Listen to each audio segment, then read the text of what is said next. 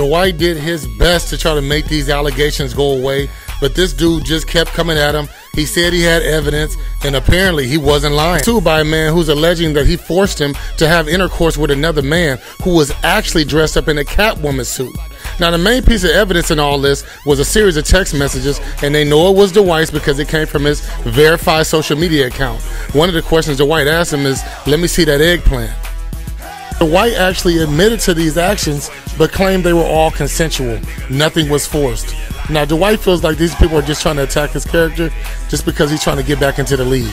Tell me what you think.